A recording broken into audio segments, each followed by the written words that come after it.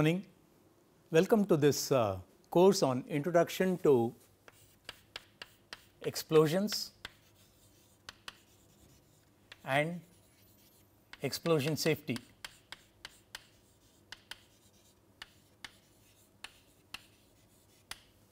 All of us would have heard of this word explosion. Normally, we associate an explosion with a loud noise, a loud bang, and disruption of things from the place of the explosion. By disruption, I mean things fly out, there is total damage at the place, and therefore, all of us are used to connect the word as we say explosions with a loud noise, a loud bang, and disruption of things at the place wherein the explosion occurs. In this particular course, we will look at what causes an explosion, what are the different types of explosions, and being disruptive in nature, we will try to see how to mitigate the effect of explosions, and also we will try to see whether we can institute some steps such that we can prevent some of the explosions. Let me start with an example. All of us are aware that maybe in the kitchen we use cooking gas, and very often, maybe at least 3 or 4 times a year, we read in the newspapers some reports that there is a blast due to the leakage of gas from the cylinder containing the cooking gas, or from the stove, or else from the line which conveys the cooking gas into the kitchen. What really happens is, maybe I have a cylinder of gas which is connected to the stove over here. Maybe there is some leakage of gas from the cylinder into the kitchen room. It mixes with air, forms a combustible, and if it finds a accidental spark in the kitchen, like maybe when it is leaking some mixture is formed, somebody goes and puts on an electrical switch which creates a spark, what happens is you immediately have a loud bang, dum, and then you have the kitchen in shatters. Why the kitchen alone? The entire building which is part of the kitchen is totally demolished.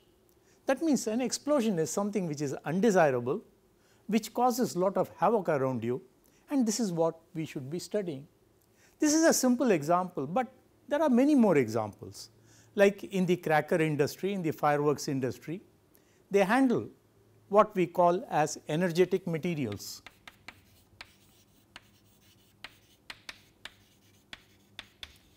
By energetic materials, we mean materials which gives out some energy, and very often we find during the processing of these crackers, during processing of these fireworks, we have an explosion, and especially in the state of Tamil Nadu, in the southern belt like Shivakashi, we have lot of these accidental explosions taking place. Well, we looked at 2 small examples. We will deliberate on these during the course of our lectures, but we also find it is not only these accidental things which cause an explosion, but very often we find explosions do occur in nature. Like for instance, we have a lightning, that means you have these clouds which go at high velocities, accumulate charge, and when they have a high charge on them or a high voltage gets built up, what happens is you have this high voltage which gets earthed, and you have an electrical discharge. This electrical discharge again creates havoc, and not only that, you have lightning associated with thunder. That means there is a noise component to the naturally occurring explosions. It is not only lightning which causes the explosion in nature.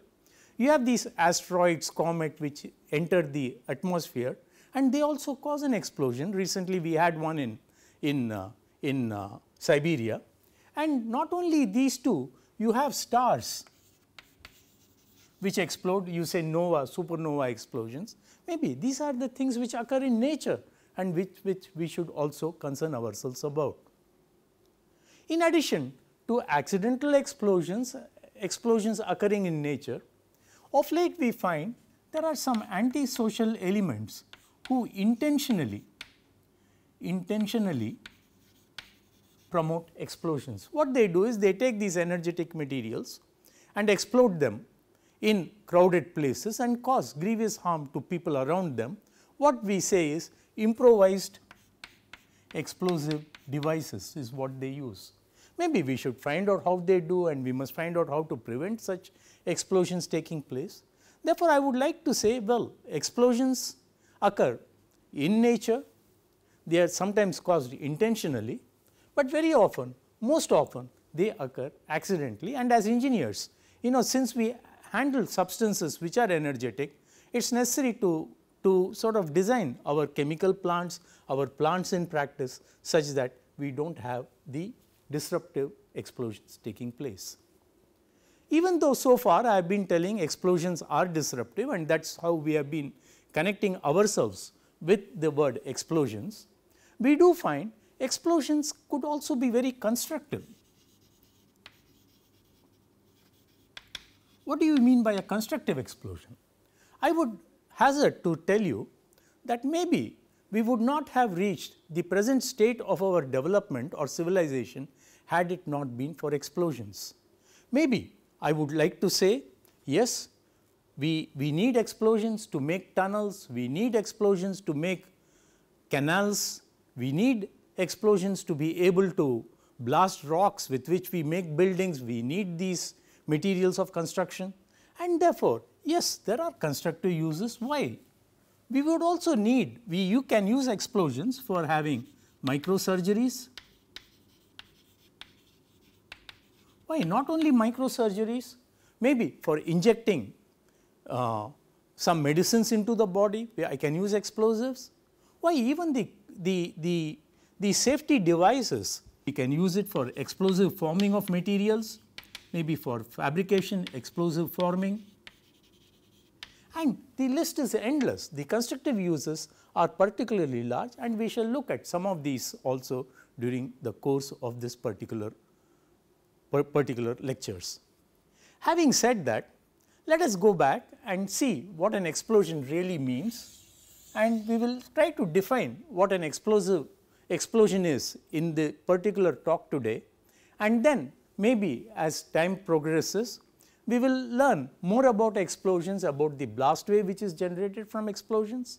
Maybe we will look at the energy released from substances during chemical reactions, rate of energy release. We will look at the thermal theory of explosions. We will look at gaseous, maybe liquid explosives. We will look at explosives which come from ordinary foodstuff like dust, wheat, sugar and all that. Maybe we call it as dust explosions. We will take a look at physical explosions and so on, and therefore, broadly I can say the explosions can be categorized into 8 categories, and these 8 categories we will study during the course of these particular talks. Once we are very clear about these different types of explosions, we will look at the destructive effects, how to model the yield or how an explosion occurs and how the damage occurs, and then we will look at the risk analysis. In risk analysis, we will particularly look at how to calculate the probability of an explosion taking place and also the detrimental effects of the explosion. Having said that, something which I wanted to introduce at this point in time is, we said about the gas leaking and diffusing in a kitchen or in some open environment, and therefore, we would also like to take a look at atmospheric dispersion.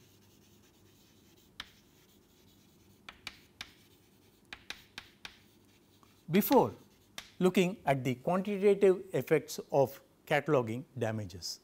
This will be the overall overview of the course, and therefore, with this background of what this course is about, let us try to define what really is meant by the word explosions. When we look at the genesis of the word explosions, it comes from the Greek word explodere.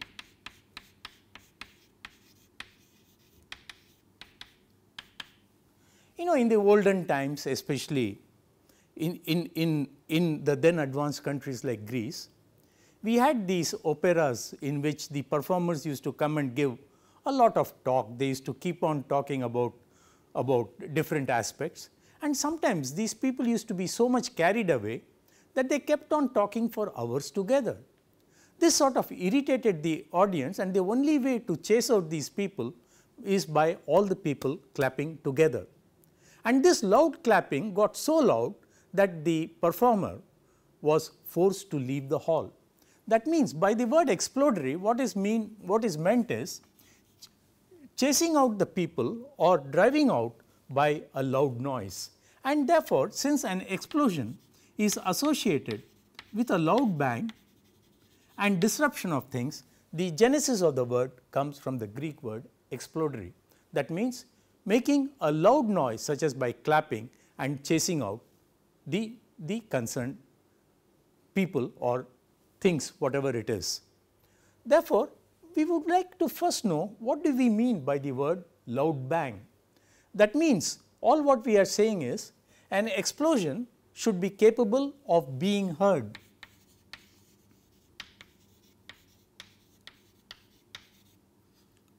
When I say being heard means I have a loud noise.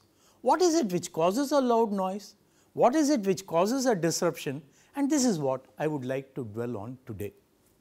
Having said that, let us try to understand a little bit more. We are talking about a loud bang from an explosion. Therefore, let me go forward and try to build up a case for under what conditions can I hear a loud bang and disruption of things from the place they have been in. Therefore, to do that, let me start with a simple example. I brought with me a small flute over here, and what I do is I take this flute and blow into it. It makes a noise, it makes some sound.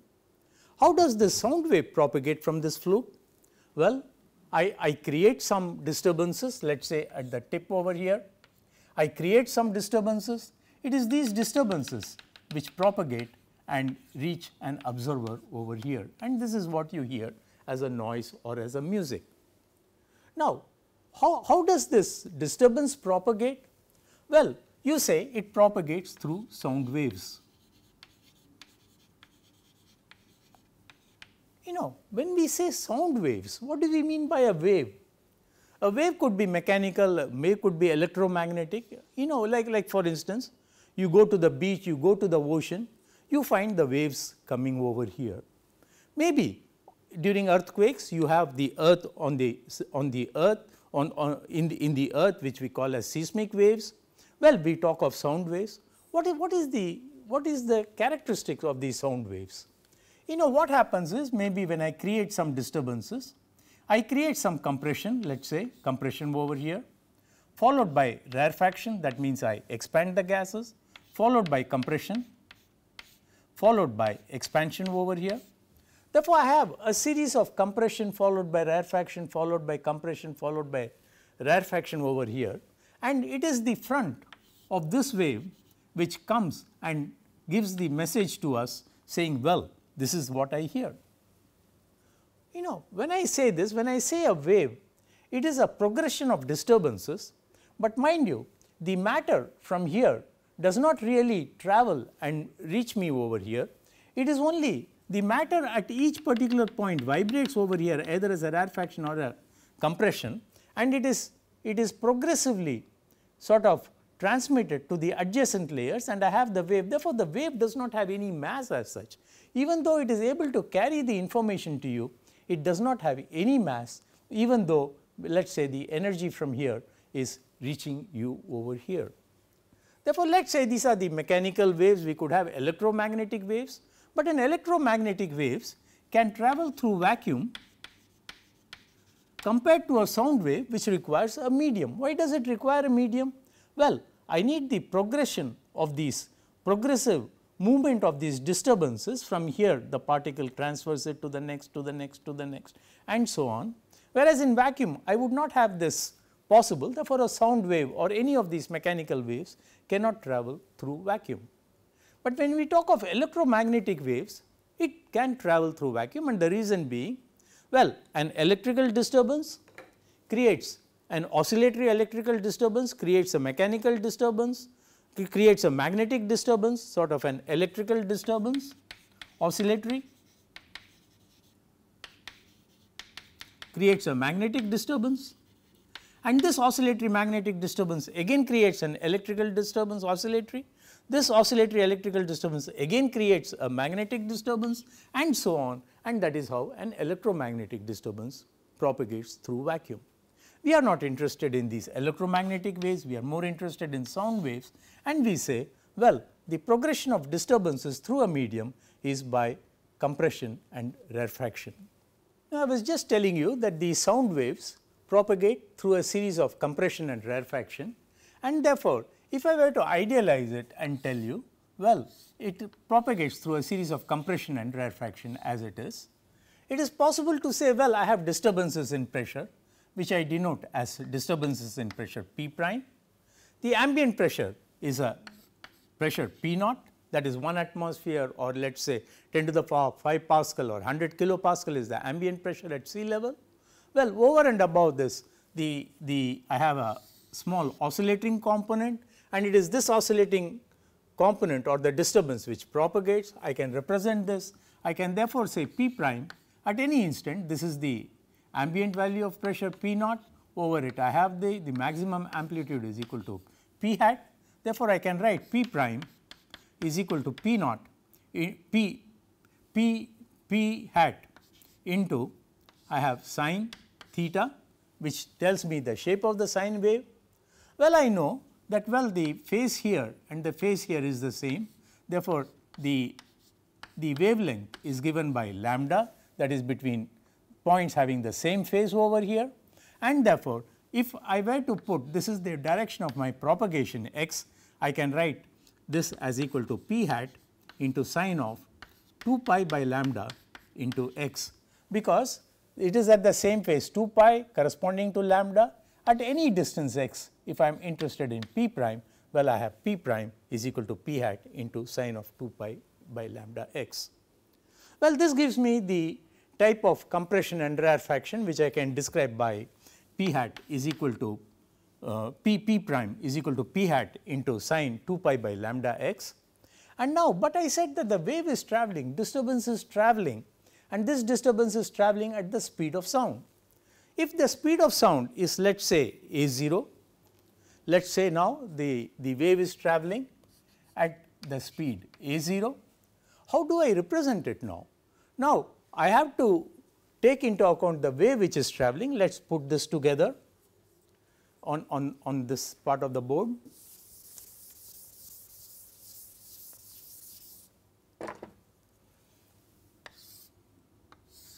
This is now x, this is equal to the disturbance P. Initially we said, well, this is the compression and rarefaction over here. Now, this is equal to P hat over here, the maximum amplitude. What happens? The wave is travelling at the speed a0, therefore, at time t, maybe over a time t starts at 0, therefore, at time t, well, the distances travelled would have been over here, and therefore, now the wave progressively shifts over here, it comes over here, it comes over here, it reaches over here.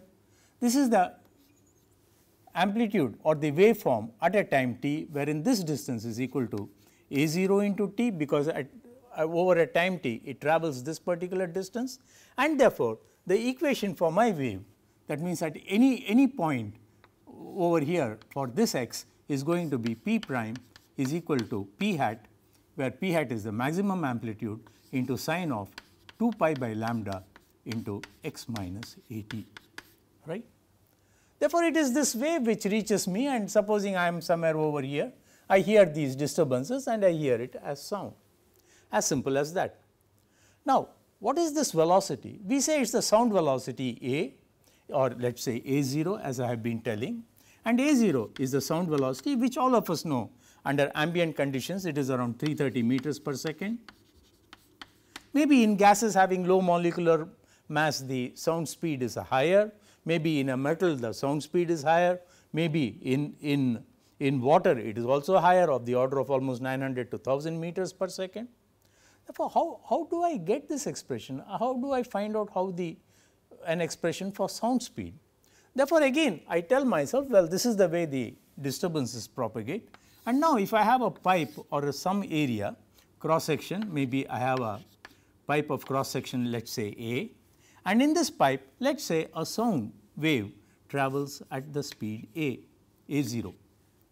Now, the medium ahead of this is at condition, let us say P, it is at condition density is rho, pressure is P, density is rho, the temperature is T. And what happens? When the sound propagates into this medium, it changes the pressure slightly. There is some disturbance P prime at any point, it could be positive or negative. Maybe I have rho plus d rho, the density changes when the pressure changes, the density also changes, well the temperature should also change slightly. And therefore, I tell myself, well, the effect of the propagation of sound at a velocity a0 is to change the properties of the medium from P to P plus dP, rho to rho plus d rho, T to T plus dt over here. Now, I want to write an expression, I want to calculate how the sound speed changes with pressure, temperature and density, and to be able to do that, I write the momentum equation, I write the continuity equation. Let us see what the continuity equation should be. Well, I have the wave which is travelling, and to write an equation when the wave is travelling is difficult. Therefore, I try to write an equation with the plane in the frame of reference of the wave itself. Rather, I sit on the wave and watch the fun. In other words, in the frame of reference of the wave itself, that means now I keep the wave stationary, and once I say I am sitting on the wave, that is with reference to the wave I am writing the equations. Well, the medium at pressure P, density rho, temperature T travels towards the wave at the speed a0. Mind you, here it was not, the medium was stationary, it was not moving. Now, with the wave stationary, well, the medium moves towards the wave at a0. Well, over here I have a0 plus dv over here, because I get a small velocity over disturbance over here, dv over here. The pressure now becomes P plus dP as earlier, the density is rho plus d rho over here, the temperature is T plus dt over here. Now, if I have to write the continuity equation, and continuity equation is very easily written in the frame of reference of the wave, because it is now stationary and the medium is moving. Therefore, what is it I find? If the cross sectional area of this particular pipe is A, then the mass which is moving towards this is A into A0 into rho 0 is the mass which is moving towards this, and which is moving away from the wave is equal to A into A0 plus dV into I have the density which is now rho plus d rho over here.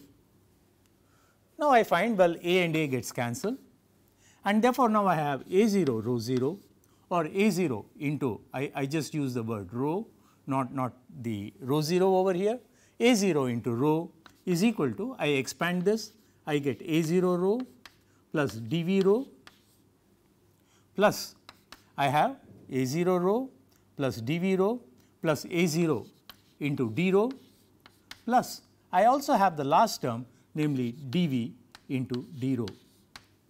But if the disturbances associated with a sound wave are very small, well, dV is small, d rho is small, I can neglect the second order effect, and therefore, if I write this, if I look at this equation A0 rho get cancelled, and I get dV rho is equal to minus A0 into d rho, or rather I get dV by d rho is equal to minus A0 by rho. This is from the continuity equation for a wave propagating. Now, I am interested in calculating the value of A0. Well, I do not know the velocity changes, and this maybe I would now like to take a look at the momentum equation. And what is momentum equation? We use the Newton's second law, rate of change of momentum is equal to the impressed force, and what is the impressed force dP into the area, and what is the rate of change of momentum? You have a mass, that is A, mass flow rate A into the value A0 into the value is the mass flow rate, the change of velocity is dV, rate of change of momentum is equal to the impressed force is equal to pressure into area minus, because the pressure acts opposite over here, therefore, I get is equal to A, that is the area of the pipe is A over here, A0 rho into dV is equal to A into dP over here, rather A and A gets cancelled and I get dV by dP is equal to minus of dV by dP is equal to minus 1 over A0 into rho over here. This is from the momentum equation. I will put the continuity equation and the momentum equation together, and now if I take the inverse of this, I get dP by dV is equal to minus A0 rho, and I multiply by this, I get dP by d rho is equal to minus A0 rho, because I have dP by dV, I multiply by this, I get into minus of A0 by rho, or rather I get dP by d rho minus and minus becomes positive, and I get dP by d rho is equal to A0 square. Therefore, we find that the sound velocity can be given by dP by d rho is equal to A0 square. Of course, this implicitly assumes that the amplitudes of the wave motion, including p hat, p prime, are very small, such that I can neglect the second order effects over here. Now, when I look at this particular expression dP by d rho is equal to A0 square, I want to still be able to relate, I have still not been able to relate it to the properties of the medium, and now I tell myself, well, the amplitudes of the oscillations or the disturbances are so small that it could be reversible. What do we mean?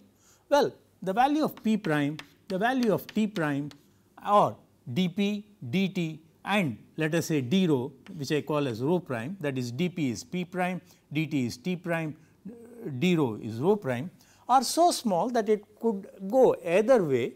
That means it is somewhat reversible, and medium like air is something like an insulator, and when it is an insulator there is no heat transfer. Therefore, I can tell myself, well, the perturbations in pressure, density and temperature are so small that it could be reversible. Well, not only reversible, air is an insulator, and therefore, there is no heat transfer. Therefore, the process of sound propagation we say is both reversible as well as adiabatic. That means, it is isentropic, and therefore, I can say, well, dP by d rho is equal to A square. It would be for an isentropic process of sound propagating, and for an isentropic process, well, I can write P by rho to the power gamma is a constant, and therefore, let us try to change it again. P by rho to the power gamma constant is for an isentropic process,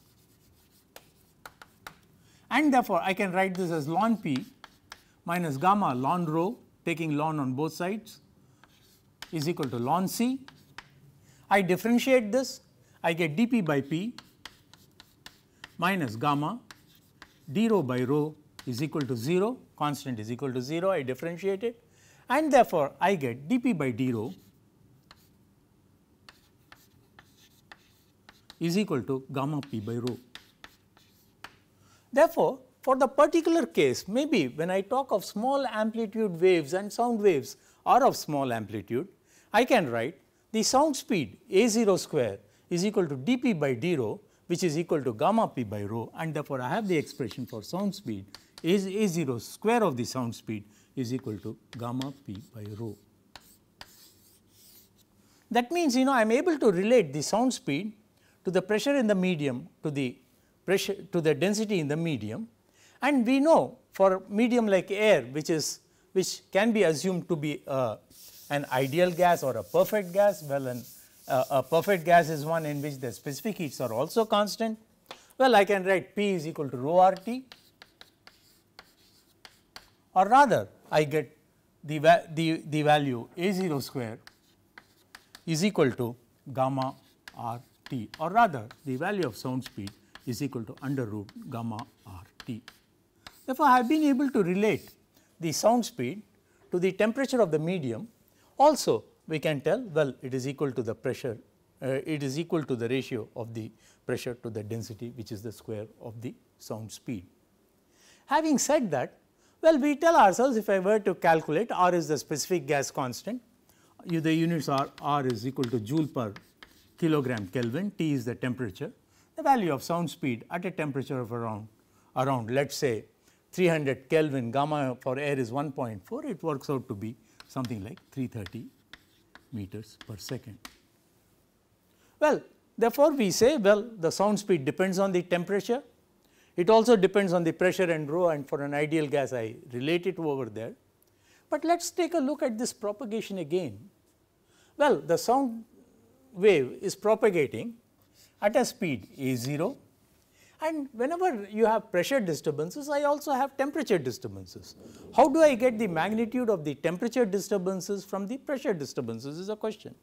Let us try to put that together before I am able to relate the sound, why in some cases I have a loud bang, in some cases I have this music from the flute as it were.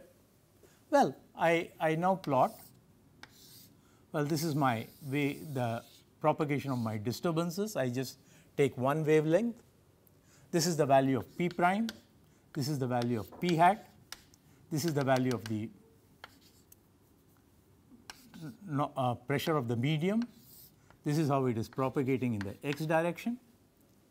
Associated with the pressure disturbances, I also get associated with the temperature disturbance.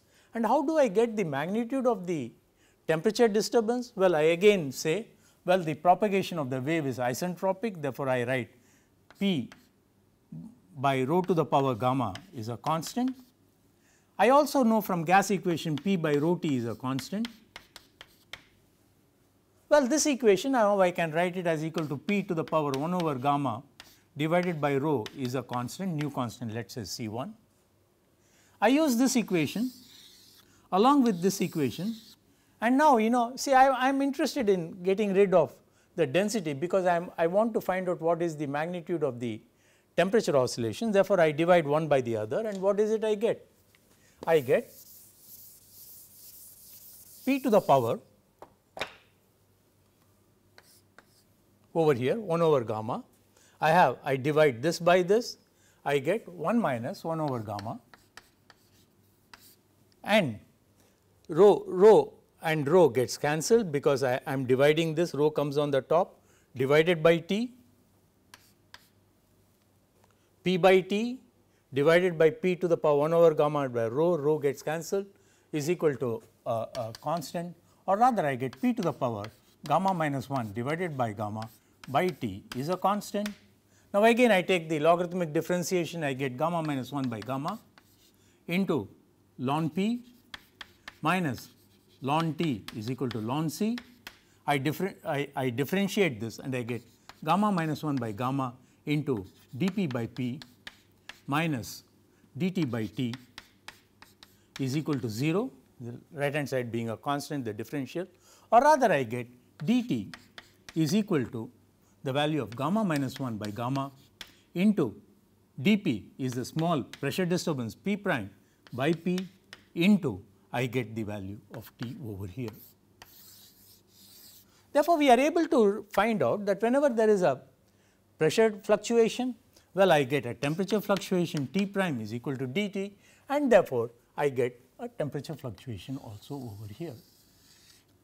But mind you, whatever we did for very small amplitude waves such as sound waves and which propagate isentropically. Now, I tell myself, well, I know a little bit about propagation of sound in a medium, which we just reviewed over here. Now, I want to find out, supposing by chance the amplitude of p prime or p hat is large, what could happen? Let me start with an example. Instead of let us say blowing in the flute to make a particular sound over here, I take a balloon let us say, and into this balloon, instead of blowing constantly into this flute,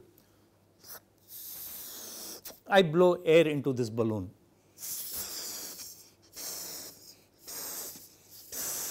I keep on blowing air into this balloon. That means, what is it I am doing?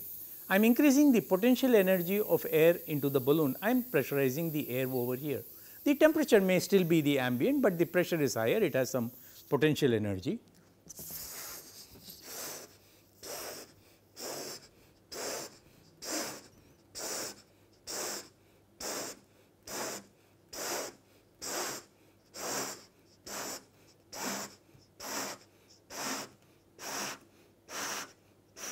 and so on. I keep on blowing, and when I blow, when I make this balloon sufficiently large and the fabric of the balloon is unable to contain the air, what is going to happen?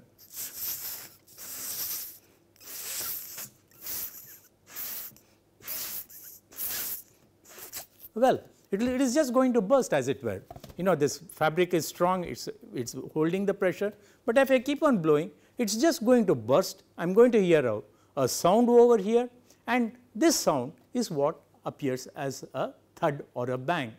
Now, why should this happen? Let's try to understand a little bit more from this particular equation. You know what happens in this case, for a sound wave, the amplitude of pressure is small. Maybe if I can contain the energy which is released at the source, like the flute over here, you know what did I do? I take the I deliver some energy over here which is propagating as a sound wave. Instead of that, I have a large amount of volume here, or a large amount of energy here, which liberates energy all of a sudden. Then what is going to happen? Let's try to see what could happen over here.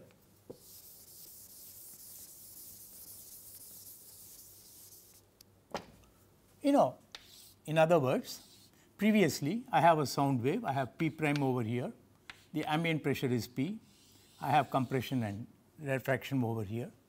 Now, what is it I have done? Instead of the small amount of energy, I give a larger amount of energy. Therefore, since the larger amount of energy is given, the amplitude, that is the P hat of my wave grows, and this is what it is going to look at when I have a larger amount of energy being released over here. Sort of it is, I have a larger amplitude over here, and therefore, now what is going to happen? I have a larger amplitude, and therefore, if I were to look at my temperature disturbance, previously let us say I plot the temperature disturbance, maybe associated with a sound wave. Well, this is the type of temperature disturbance what I have.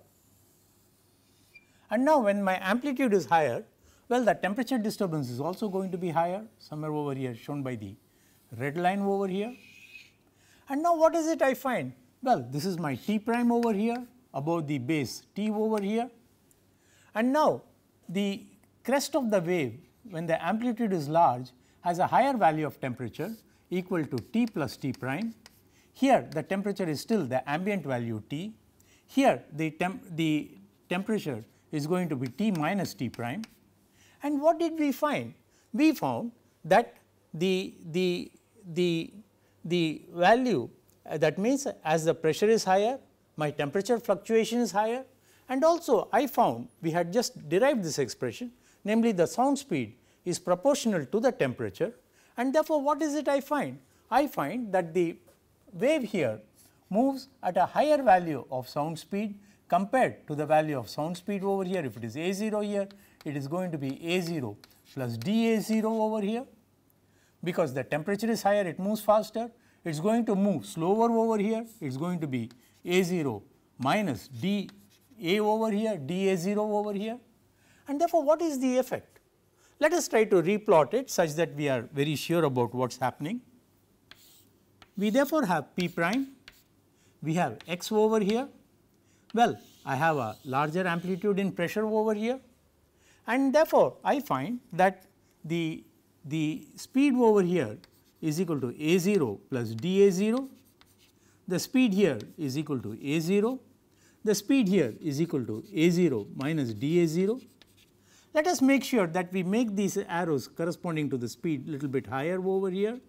This is normal over here, this is smaller over here, and therefore, after a small time when the wave has come over here, what is going to happen? This point moves larger, this point moves just A0 over here, and therefore, the waveform looks something like this, it gets little distorted. Well, this fellow does not go very far, and therefore, it comes over here, it comes over here, it comes over here, and then it comes. What has happened? The wave has got somewhat steepened, it is no longer symmetric, but this is steeper, and as it progresses further, what is going to happen? It is going to become more and more steep, maybe it is going to become like this, it is going to become even steeper, something like this over here. And ultimately, what is going to happen? You know, this is going to become like this, and therefore, it is going to become almost a plane. That means, it goes like this, it comes like this, it becomes steep like this, and therefore, instead of having a smooth wave front in which I have a smooth compression followed by a smooth expansion, I have all of a sudden the wave becomes steep like this. Well, you could tell, well, the wave could also become something like this, because this moves faster. But at a particular point, I cannot get 2 or 3 different values, and therefore, the maximum what will happen is it becomes steep like this, and therefore, when the initial amplitude of the wave is large, the wave steepens into something like a, suddenly it becomes a spike like this, and this is what we call as a shock wave. What is the attribute to the shock wave? Well, it is a steep fronted wave across which there is a sudden change in property. Mind you, here the change in property was gradual, here the change in property was gradual, whereas here what has happened? From here all of a sudden I go to this particular property over here, there is a sudden jump in property, and this sudden change in property, this wave in which I have a steep fronted wave, that is in which there is a sudden change in property, is what we call as a shock wave. Mind you, the velocity of this wave is at a higher speed, and therefore, it propagates at a speed higher than the sound speed, and therefore, we tell ourselves, if the localized energy release is such that I can, instead of forming a sound wave, if I form a large amplitude wave, well, I could have something like a shock wave, and the attribute of a shock wave is, well, it propagates at supersonic speed higher than that, and moreover, it is something like a front is very steep. Here I have P, all of a sudden it becomes P plus P prime over here, the P prime is also large, and this sudden change is what we experience as a loud bang. All of a sudden you have a high pressure and you characterize it as a loud bang. Now, there is another aspect to this. Not only does the pressure all of a sudden jump to a high value, but there are, now you have gradients here, the gradient in pressure, that means I have dP by dx, I have gradient in velocity dV by dx, that means along x, I have dt by dx, which are very high, because all of a sudden there is a change, and now I have heat transfer is equal to minus k into dt by dx, heat generation within the wave, I have shear forces due to the velocity gradients, and therefore, what is going to happen? Because of these gradients, the magnitude, that means the jump conditions are going to decrease, and therefore, this wave as it propagates is going to decrease in amplitude. Rather, instead of having a wave which travels at the constant speed a0, I create a wave which travels at supersonic speed, and the speed will keep on decreasing with time. Not only does it decrease because of dissipation, but what is going to happen? I have a wave like this, here I have compression, here I have rarefaction. The rarefaction is traveling in a medium at high temperatures. This rarefaction is going to catch up with the front and decrease the amplitude of the front, and therefore, the strength of the wave is going to keep decreasing, and such a shock wave whose strength keeps on decreasing as it progresses forward is what we call as a blast wave. We will consider the details of the blast wave in the next class, but to summarize at this particular point, I would like to say the following. Well, whenever we talk in terms of sound speed, we talk in terms of, let us say, a disturbance propagating at a small velocity a0. Now, if the amplitude of the disturbances are large, such as I release some energy instantaneously at a point, I start with a large amplitude and it intensifies into a shock wave. Now, this shock wave, what happens? It keeps decaying as it progresses further, rather the velocity keeps decreasing, and this decaying shock wave is what we call as a blast wave. If I were to put it together in a graphical form, maybe in a form wherein I have the axis over here t, I show the time on this axis, I show the distance over here. Well, what is going to happen? Well, the acoustic wave travels at sound speed A0, this is the sound wave. Initially, I start with a strong shock, travels much faster, therefore, maybe this is my shock wave. The shock wave, therefore, this is my acoustic wave or a sound wave. This is what I call as a shock wave traveling at a high speed, but this shock wave decays with respect to time and this becomes my blast wave. Therefore, a blast wave is a decaying shock wave, the pressure continually decreases within this, and because of the changing pressure I have wind or blowing of air into this, and that is what we call a blast of air, and therefore, a blast wave is associated with air moving at high velocities, and therefore, what happens? A blast wave is a finite amplitude wave, all of a sudden it takes place, I hear a loud bang and the velocity behind it or the blast behind it disrupts the thing, and that is what causes an explosion. Therefore, an explosion is basically categorized by a sudden phenomenon, namely having a blast wave, and the blast wave has a pressure rise across it, it travels at supersonic speed, all of a sudden the incidents happen, that means there is a sudden overpressure, there is a wind effect behind it which is a blast effect, and this blast effect disrupts the thing. Therefore, to come back to the point where we got started is, well, an explosion is categorized or should be capable of being heard, or rather we tell ourselves, if we were to summarize what little we got started with today, we tell ourselves, if I have an energy release in the medium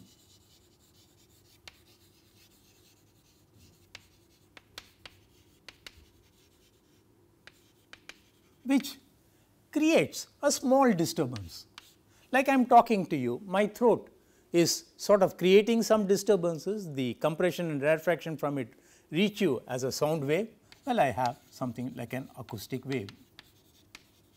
If instead of creating these small disturbances, and these small disturbances we say are isentropic in nature, what I do is I create much larger disturbances, and to create larger disturbances I took the example of a balloon, maybe I put lot of potential energy into it and burst it, all of a sudden the energy gets released over here, and when this energy gets released I start having maybe large amplitude waves which form something like a steep fronted wave which travels at a speed greater than the sound speed over here, and this, if it is not supported by the continual energy release, what happens? It keeps decaying as it progresses because of the dissipative effects at the wave front, because of the because of the high gradient in velocity. It is no longer a gradual compression which we hear as nice music or nice sound, but it is sudden. I hear something like a thud,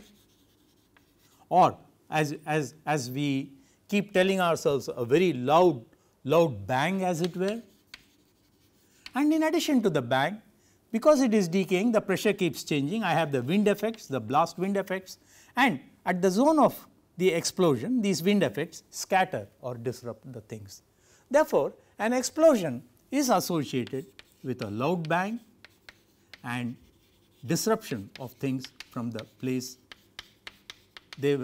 from the place of the explosion.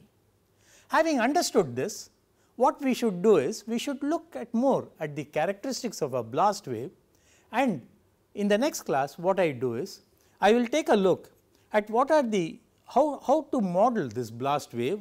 We find, well, it is not that simple for the reason, let us put some features into it. Well, what is going to happen? A blast wave, if I were to write over here, what is created by a finite energy release is sort of non-linear. What do we mean by non-linear? You know, it is something which is not like sound which can go either way, which is sort of organized. You have something sudden happening over here, there is dissipation of energy taking place, and as the blast wave is going, the strength is changing. Therefore, it is a highly non-linear phenomenon, and therefore, in the first part what we do is, since the problem tends to be complicated, we will do a simple dimensional analysis to be able to have some idea of the blast wave, and then we will go into the different types of explosions. We will study what are the different types of intentional explosions, what are the different types of natural explosions, accidental explosions, and then we will come back to the problem of details of a blast wave and modeling of explosions. Well then, thank you, and